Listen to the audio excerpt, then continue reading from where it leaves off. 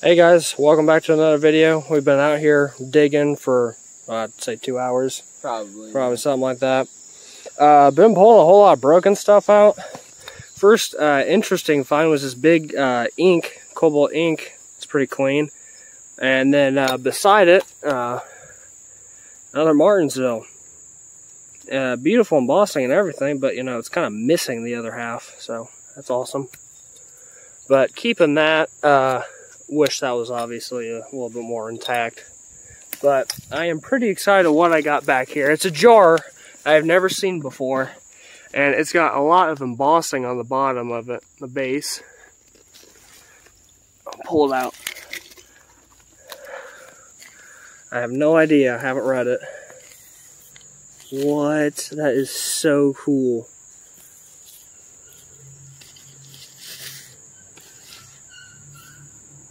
It says curves, or I suck at reading.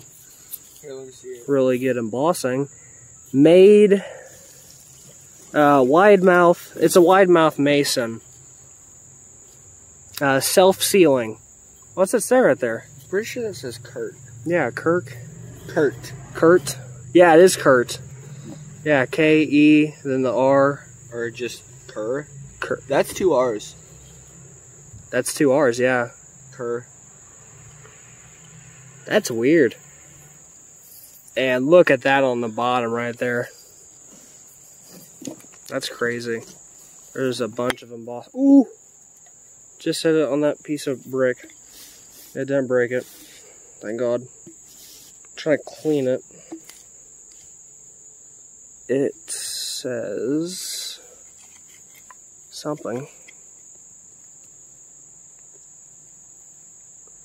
Yeah, Kerr Glass Manufacturing Co. Patented April the 2nd, or patented August 31st, 1915. Something Springs, Oklahoma, I think, right there. That is cool. That is definitely going in my collection. I'm really excited that that's whole. I'm a little bit more excited that that's whole more than that Martinsville, because I already have one, but that is really cool. I've never seen a that type of brand of mason. Leave a comment down in the video if you know anything about this jar. I'll be back for anything else. Well guys, not even like 5 minutes after I pulled that jar out, pulled out this Polk Smoke, or Best Trade. This is the first intact milk out of here. I pulled a half pint out of here before, and it had a little bit of a nick out of the back, but this is our first intact milk out of this dump. I saw the bottom of it, the base of it like that, thought it was a jar. Took careless procedures to get it out, and it was a milk, so I'm actually pretty stoked about that. Get back to you when I find something else. Guys, I can't even go a minute without getting anything. Like, here this amber bottle pops out, and I think it's, you know, junk, because you pull a lot of clear, or not clear, unembossed amber bottles. I have no idea what the heck that says. There's something embossed on the bottom, so get a little more information. Oh, what do we got? What do we got? Incorporated, I have no idea. Clean it off a little bit here.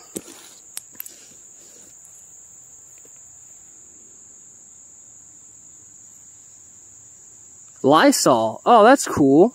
It's a Lysol. So that's what that says is Lysol. That is cool. So that was a type of Lysol back then. That is really cool. I'm actually very happy about that. Wow, it is panning out quite well. That's awesome.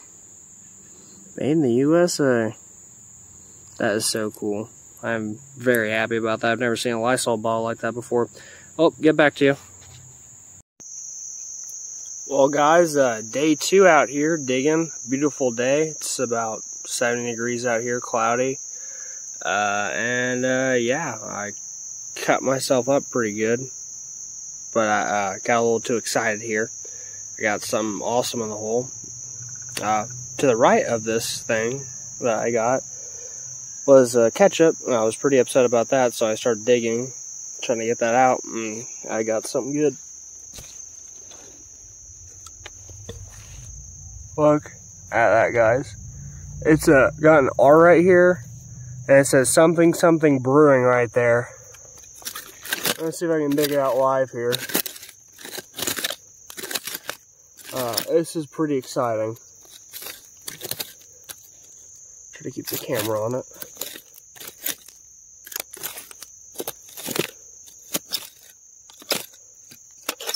It's kind of hard with this freaking milk right there, or milk, ketchup.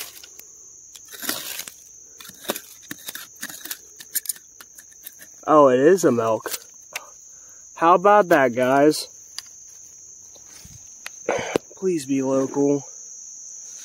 Please be local. Longwood Dairy, P.O. Box 230 or 231, Covington, Kentucky. Wow, 1 pint. That is awesome. Not local, but you know what? That is my first ever Circle Slug Plate Dairy. 1 pint. That is awesome. I will take that any day.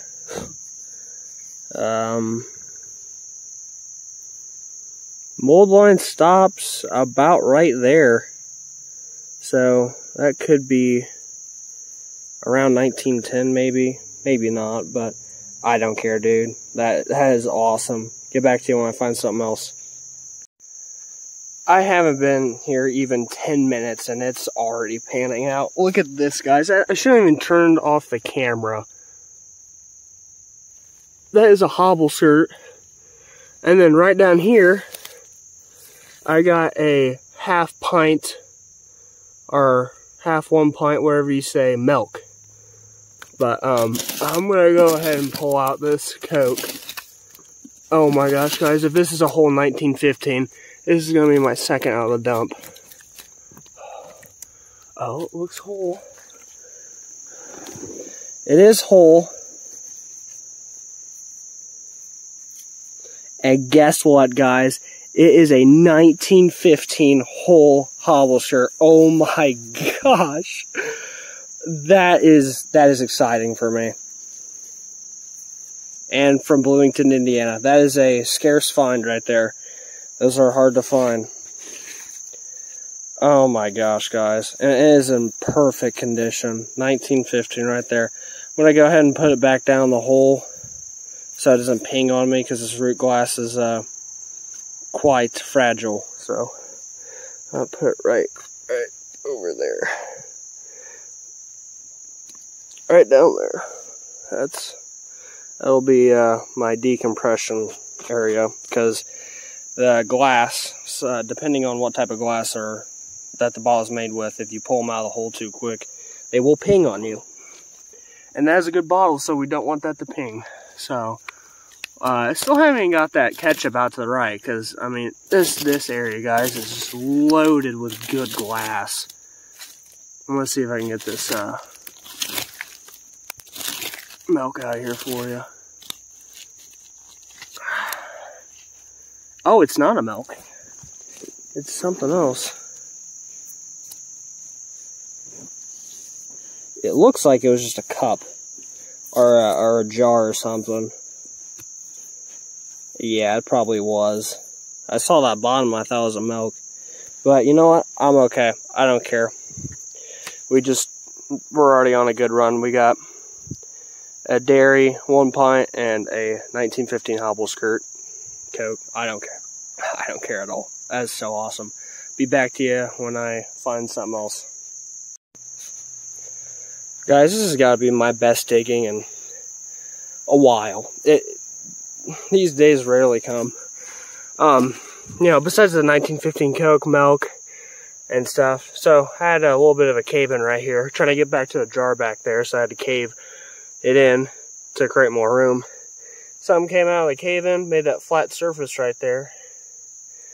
Got down here in the creek, washed it off. I have not found one of these in a while, especially in this good of a condition.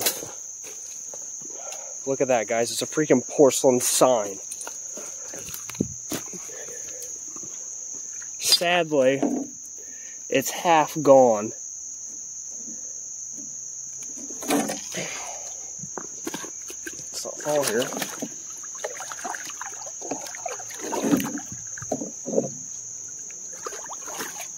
You know what? I don't care. Wasn't from me breaking or anything, but I think it would have said Miller, something. M-I-L-L, and then gears, and then something else, a broken hat, but that's still going to be quite nice. I might have to make 2 trips, because I don't think I'm going to be able to carry that and the shovels, but that's cool.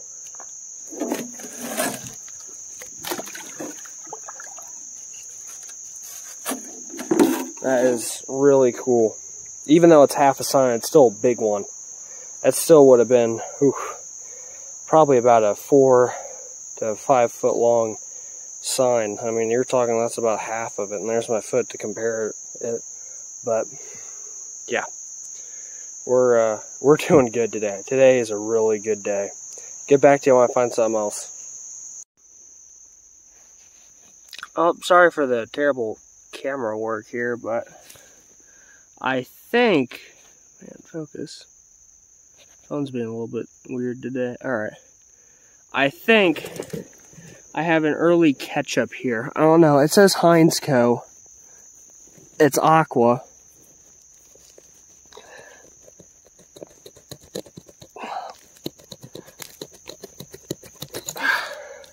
Yeah, it's a ketchup. Yep. Gosh dang it. It looked aqua from down there in the hole. Sometimes things, they'll do that to you. But I do believe we don't pull a whole lot of ketchups out that says Heinz Co on the bottom. I don't know, we really don't pay attention to them because, you know what, they're just ketchups and we chuck them. And it breaks. Before that, I pulled out a Dr. W.B. Caldwell over there. Didn't record it because we pull out so many of those. It's ridiculous, but get back to you when I find something else. Well, guys, it's been a while since I really found any bottles significant of showing. All this collapsed. I collapsed the top layer there. I've been doing some digging, so haven't been able to record much. About an hour ago, I didn't record this either. I pulled out this. Pretty interesting. It was, we're in the same area of that porcelain sign, but I think that is a old car steering wheel. Probably from the 20s or 30s, maybe a little newer, maybe World War II era, but that's still pretty cool. Fine so far. I have this piece of metal over here to stop this Coke from pinging up on me. It's doing good. It's only pinging up in a couple spots around the heel, but not too bad. The milk's doing alright. I got this over here. And I'm not going to keep that, but keep that on there. But I do have a med that I have not seen yet. And I was getting a little gung-ho with the shovel down here. I'll turn on my headlamp here. Oh, wait, it was on. Look at that. I hit it with the shovel. Somehow did not break it. It says, Dr. King's new discovery for coughs and colds. That's a pretty common one, but you know what? I don't care. It's something different. And you know what? When you see something different, it's nice. Because I saw that lip and I was like, here we go again. Another Dr. W.B. Caldwell. But that is really cool. I like that. That is definitely going home with me today. We're going strong here. It's really good today, honestly. It really has. Getting down this wet area, it's really soupy down there. But hopefully I can pull out another soda. If I can, that'll be very exciting, and I'd be happy for the day. But we will get back to you when I find something else. Well guys, this is the end of the video. This is halfway through the cleaning process. I'm soaking them in some chemicals. That 1915 hobble skirt came out amazing. The milk's good. These are the other finds from the past couple of days. The Lysol sauce bottle, the other Polk's Best, the Cobalt ink. Oh, and the Dr. King's New Discovery. It was a really good dig, a really great dig in between the 1915 hobble skirt, the Melks, the Ahmed I've never dug before, Lysol, the big wide mouth mason jar back there. It was a great dig. Last few days were awesome. If you guys enjoyed, please drop a like and a comment, and please consider subscribing. See you in the next video. Thanks so much for watching.